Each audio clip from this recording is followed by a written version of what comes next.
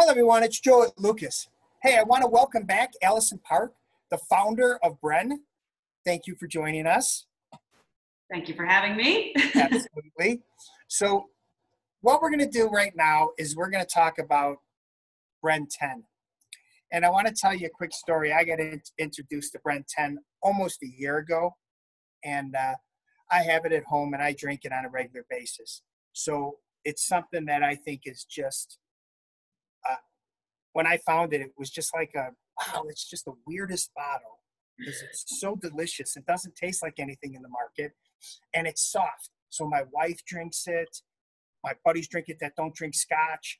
You know, it's just really interesting because there's nothing in my liquor store that tastes like Brenne 10. Okay, I think the biggest problem with Brenne 10 is you won't produce enough of it, but that's fine. Okay, I won't get into that. Let's keep it positive. So let's focus in on Brenne 10. Let's talk about it. How do you produce Brenne 10? Because this is just flipping delicious. Okay, so let's talk about that. Yeah, so all my whiskeys, Brenne across the line, they're all made 100% in the Cognac region of France.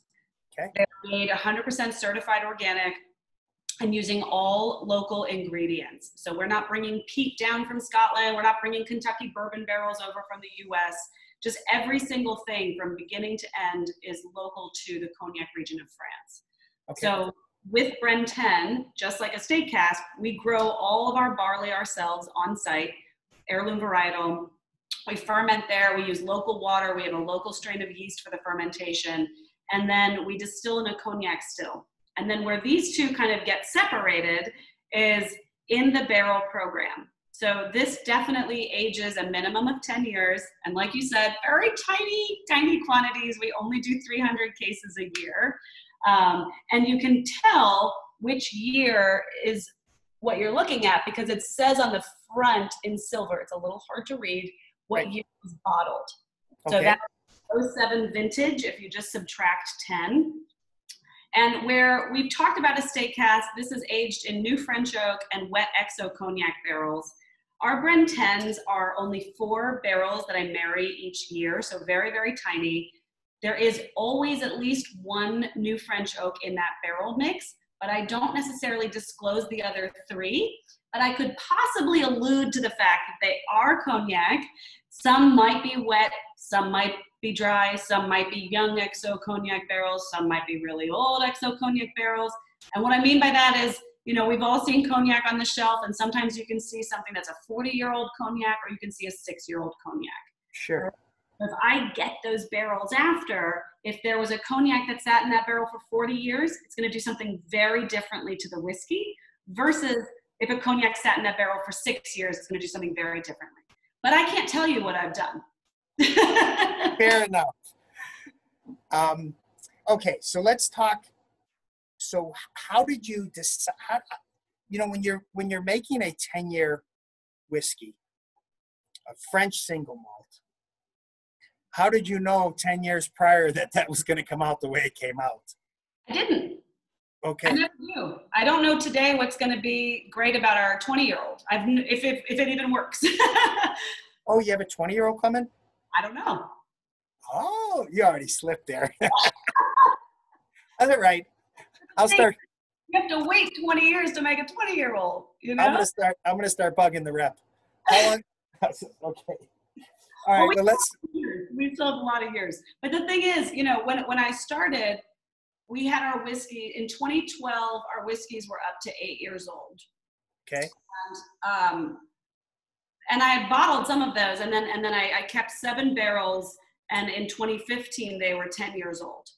So, you know, you can start to do the math. If I've saved a couple of barrels each year, kind of where we are in that cycle. And I'll be honest, sometimes we have real duds, and I'll just sell them to French pastry chefs in Paris.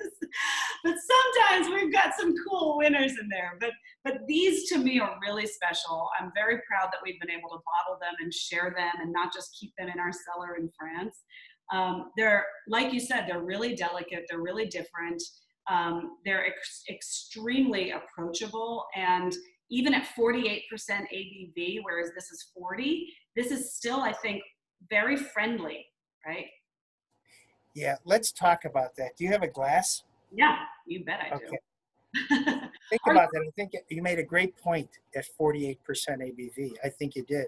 So you're talking about a 96 proof, yeah. okay, which is significantly higher than most single malts and scotches on the shelf. Yet, for me, and we probably should taste it first, and then I'll try and talk about what I get out of this, okay?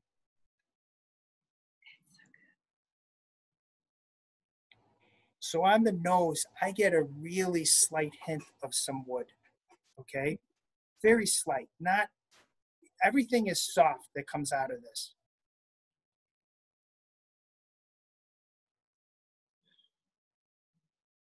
And I get the light notes very similar to the regular Brenne, but they're so subtle. You really got to take some time to find them because they're so soft. They're delicate now, where they were more boisterous in the Brenne. Okay, Totally. so they're super delicate, but I got a feeling I'm along that same note line. What else would you say is on the nose? Yeah. I think there's also a stone fruit element to the Brenne 10s and a raisin element, which is very cool. Like if you think about a cooked raisin or rum raisin or something like that, not necessarily like a out of the box sun-kissed raisin, but something that you've cooked a little bit. And I always usually get like a very fresh apricot. It's not peach, it's more of an apricot. And black tea, I typically find some tea in these. But I will say to your wood note, and so I think I had checked before we started filming. I think you've got the 2017 vintage that you're drinking, or the bottled 2017, so 07. Yes. Okay, good. So something fun for people to see. This is intentionally different from year to year. I don't know if you can see those colors. Oh, yes. But the light one, this is our 2016. The darker one is our 2017. And that is by design. My hope is that they never taste the same from year to year, right? I want to show the depth of the barrels. I want to show the beauty of what we're doing there. And the 2017 to me smells like the cellar. Like if you and I, Joe, went to France together and I got to take you past the still, past the fermentation tents, and I walked in and it's like this funky, amazing earth floor with all that perfect kind of fungus on the walls, which is how in World War II, all of the soldiers knew where the cognac was because they looked for the black fungus growing on the outsides of these stone walls. So, and it's there, like it's cool. And all these like cognac barrels and these whiskey barrels are aging together. It smells like this vintage. It's so cool to me. That is, now I'm visualizing it. It's like the wood and a little bit of that earthiness and the angel share, and it's like that's what this whiskey is to me. I'm obsessed with this vintage. I'll tell you what, let's drink it. I've tried to drink twice. You keep on stopping me. It's a good day.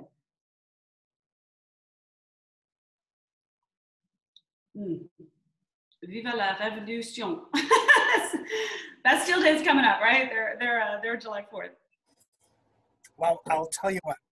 So what I get out of this, and this is important for my Lucas family, this is an amazing alcohol. It's so light. The first thing that comes to my mind, not the flavor, but the lightness, is cotton candy because it's so soft. But the palate is so incredibly long.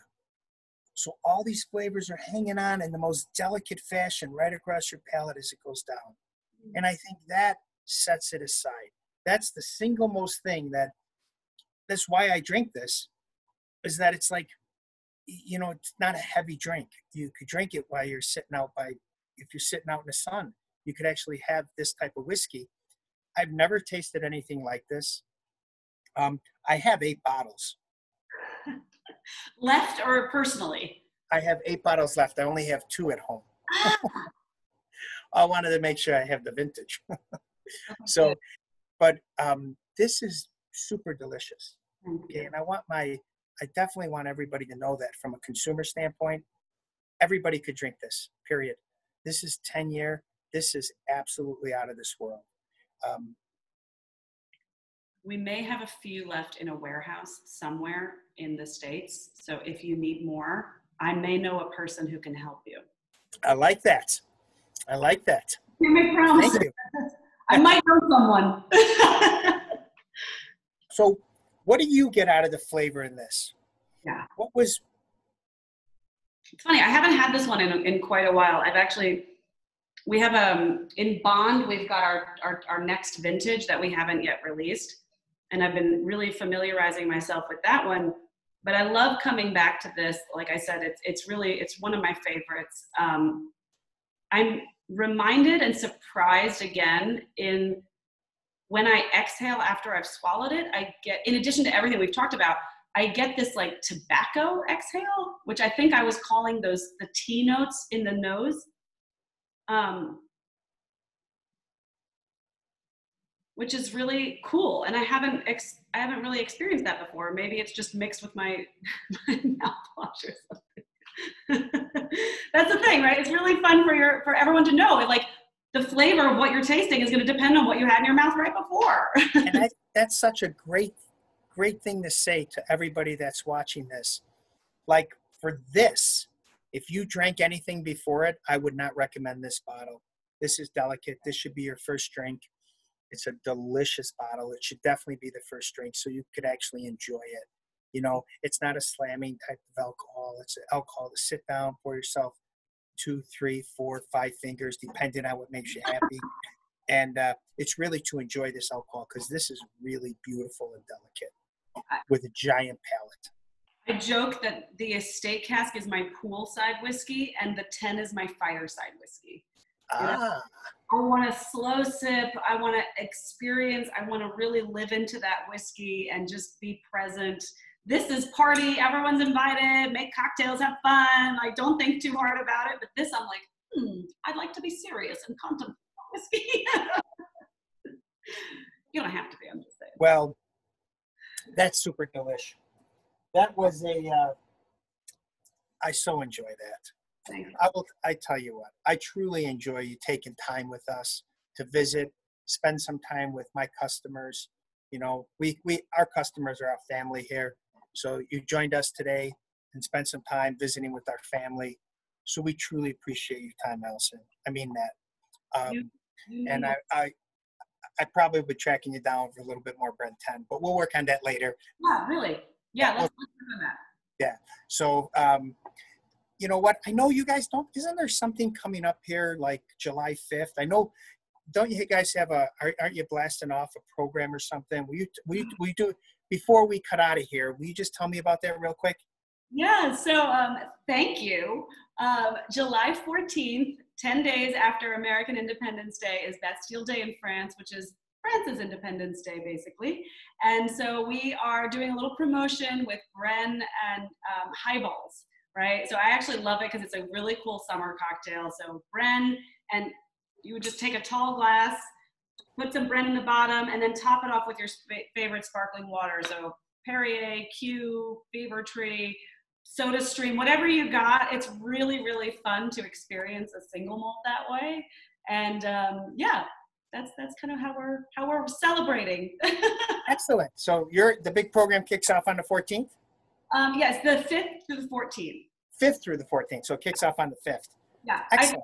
I feel like a highball is my way of turning whiskey into champagne.